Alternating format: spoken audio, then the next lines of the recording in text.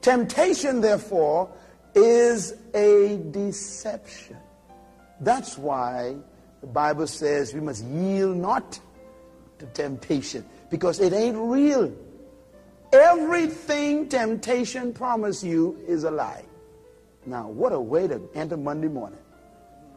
That means anyone who tempts you to do anything that's against God, it's a lie. It ain't true. If they promise you that if you do this and do that, this will happen, it's a lie. It won't happen. I used to wonder why God never explained consequences. He doesn't, you know. God says, thou shalt not commit adultery. And that's it. God just said it, bam, finish. He don't explain why. He don't go into details of how it messes up your memory, your past, your conscience. I mean, as long as you live, you got to think with it, live with it. You got every time you see the person, you feel bad. You're saved now and still feel bad. Conscience, psychological problems, emotional problems, physiological problems. I mean, your body can't handle it. Your mind can't handle it. Your psychotic nature can't handle it. You got problems. God said, look, I tried to save you all of this, you know. Sex before marriage. God says, thou shalt not fornicate. He doesn't explain the consequences. But when you fornicate, you know the problem. You got to sit here in church in the memory, look at me and lie to me while you're sitting here. Deception. You look holy, smell holy, dress holy, but in your heart, you know you slept with somebody last night you shouldn't be sleeping with. I mean, it's just a mess, and your conscience bothers you, and you look over your shoulder every time. You ain't sure who watching. You ain't sure who knows. I mean, the mess that goes on. God said, try to save you all of that so you can walk with a smile and look people in the face without any shame. But he said, because you break the law, here comes this long list of consequences I tried to save you from. You see, this woman only knew the word die. Okay. Oh, man, this is good. See, God didn't tell Adam, listen, inside you is 6 billion people. Some of them in the Bahamas. They coming out later. And if you mess up, you messing up 6 billion people, son. And now they're going to mess up, and they're going to be broken homes, they're going to be incest, they're going to be gang wars, they're going to be drug abuse, there's going to be all kinds of corruption, there's going to be sin, there's going to be sickness, disease, tuberculosis, cancer. Son, don't do that. Don't touch the tree. God didn't. God just says today, you die. Die is a big word full of stuff. Temptation is a deception. So, let's go to bed just one night. Ain't nobody going to know. That's deception. Because all that, not God, the whole heavenly host watching you. You better thank God angels don't squeal. All of the host of heaven watching you sinning. You talking about nobody know. Nobody know. You are what? Deceiving yourself. Temptation is a lie. This woman knew the consequences. See that snake? Let me tell you the process of temptation. First of all, he questioned the word of God. That's the first step to falling into temptation. Verse 4. Satan says, you will not surely die. For God knows that when you eat of it, your eyes will be opened and you will be like God, knowing good and evil. Now what he should have said is, you will be like God and me. But now remember, they won't be like him. That's the lie. See? He said, look, God knows that you will not surely die. Now, guess what? That hasn't changed, has it? He said, look, man, if you commit adultery, you know, a lot of people doing it and they still living. They still going to work. They even singing in the choir. I know some of them. So what's your big deal? We can do this, girl. Everybody else are doing it. They're doing all right. Matter of fact, in the Caribbean, you got to have a little thing on the side. It's deception. Every man in the Caribbean got an extra woman. But that's where that thought comes from. In other words, sin has become a culture.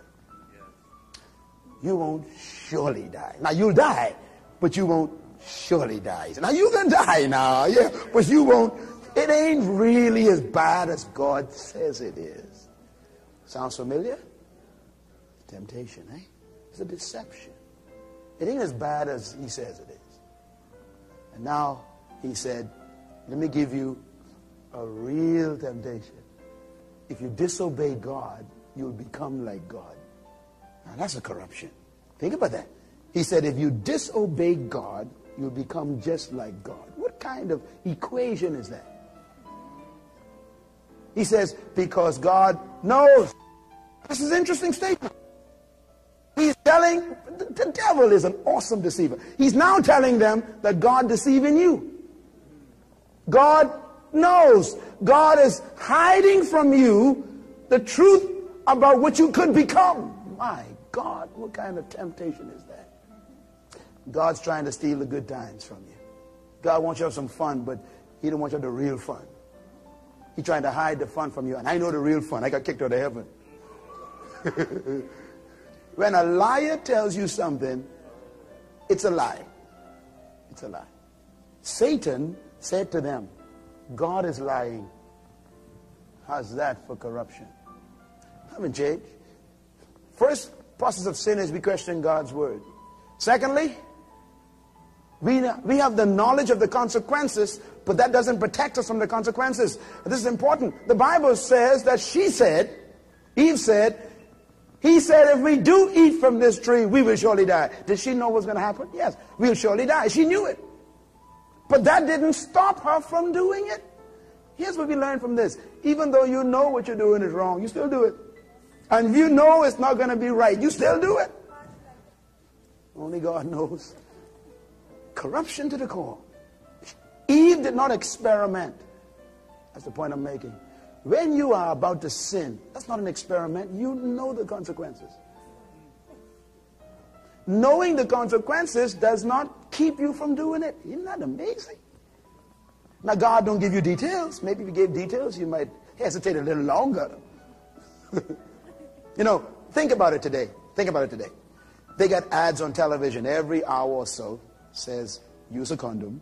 You get AIDS if you don't have protected sex. And they talk about AIDS. And then they bring on a program and show you the AIDS patient wasting away, sores all over him, you know, in the bed, eyes popping out, belly sunken in. You see this and you say, but that ain't gonna happen to me. When you look at the consequences and you still go sleeping around, you say, man, well, I know my partner ain't got this. Ooh, what partner? How many partners that partner with? You don't know. And the fact that they going with you and you all ain't married is a lie. So you know when they tell you they ain't paying nobody else, that's a lie. So how can you... Don't deceive yourself. By the way, if you ain't married now, let me just give you some advice. You know, when I was growing up, I guess I still growing up here, baby. We've been married for 22 years, going on 23 now. And when we first decided to get married, you know, my father's, you know, my dad is here. He'd tell you when they get married in them days, before you get, you know, committed to get married, you take a blood test.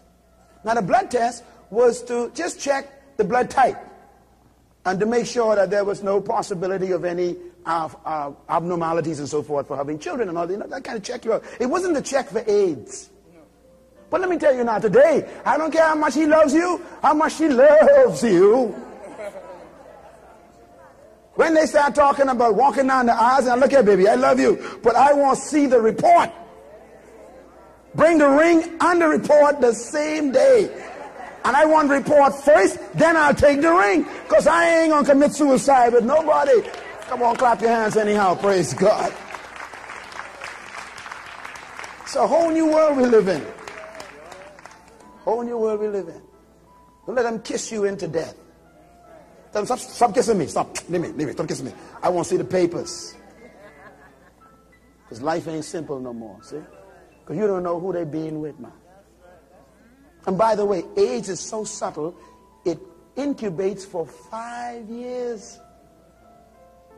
5 years. That means the person could have the virus and it doesn't show up for 5 years. So they look fine. You married for 4, 5th year, they start looking funny. And then all of a sudden, revelation come to you. Boom, and you go,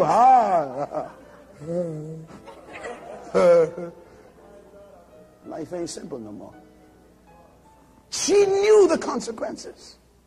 But Satan explained the consequences away. He said, you ain't going to surely die the way God said you can die. What you could die from is not being like God. You can die from that.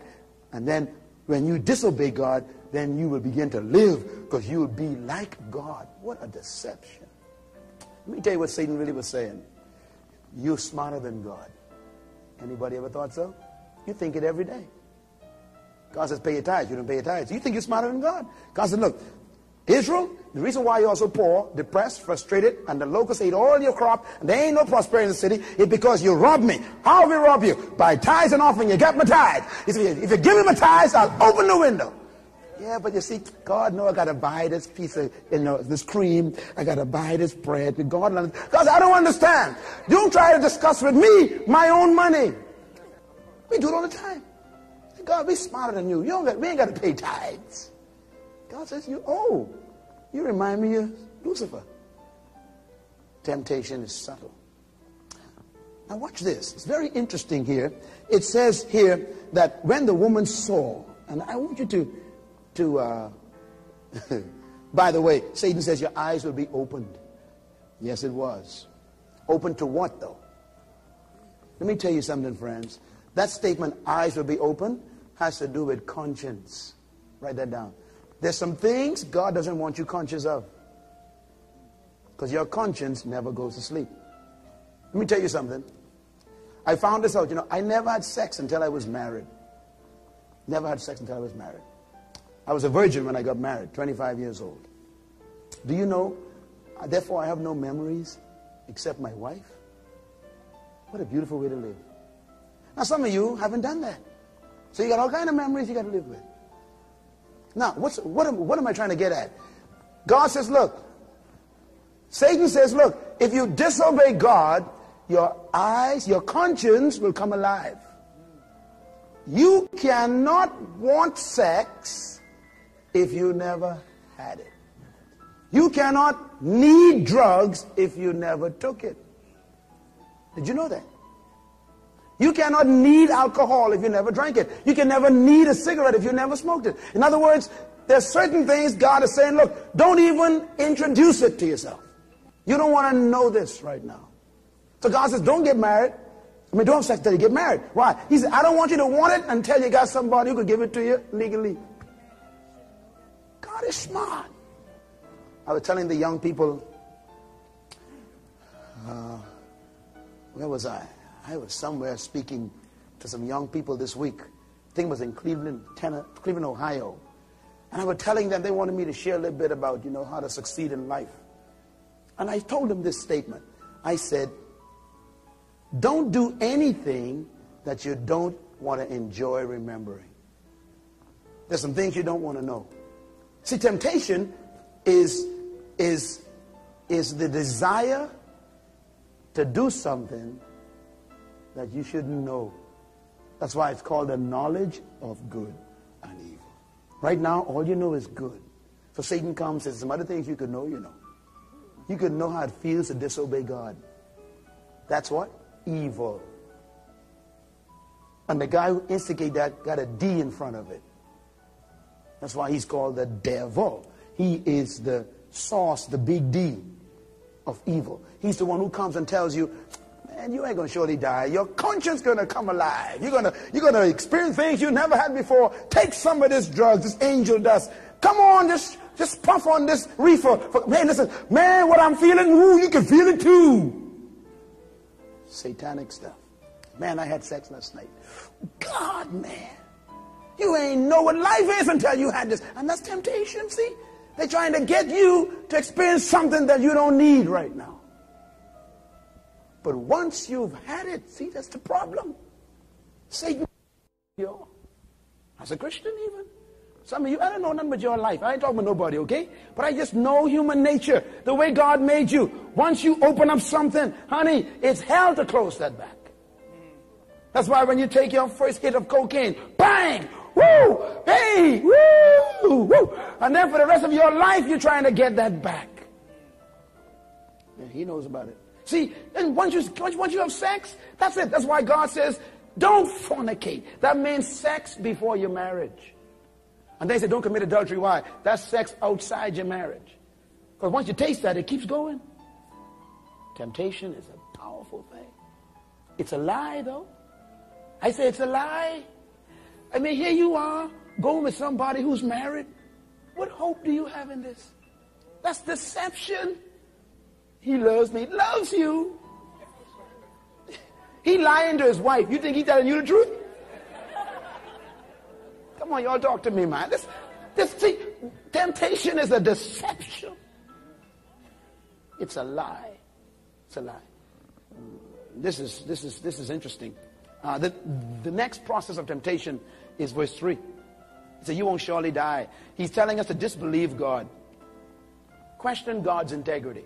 Oh, God don't really mean that. You ever heard that? Sinners say it all the time. I'm talking about you.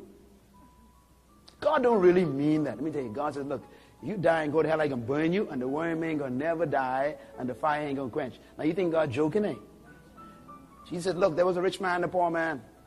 And he told a story, but the rich man went to hell. Poor man went to the paradise. Rich man says, I didn't know there was fire here. I'm burning. And then he says, Lazarus, just give me a little dip of water on your finger. God says, no, ain't none coming. And then he told Lazarus to go back to earth and tell everybody, don't come here. God said, there'll be no such trip. God means what he says. He says what he means. You eat from this tree, you surely die. Now, if you want to know what death is, then you disobey God. Let me tell you what, the issue here is not death. The issue here is the word. Keep my word. Don't disobey my word. Temptation is against the word of God. It's not against some fruit. The fruit is not the issue in temptation. The issue is the word of God. That's what Adam broke. He broke the word of God.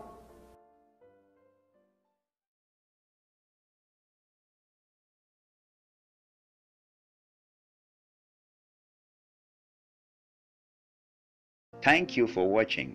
Please, you can support our work and get access to full videos plus exclusive content on our Patreon page. Don't forget to subscribe and hit the likes button.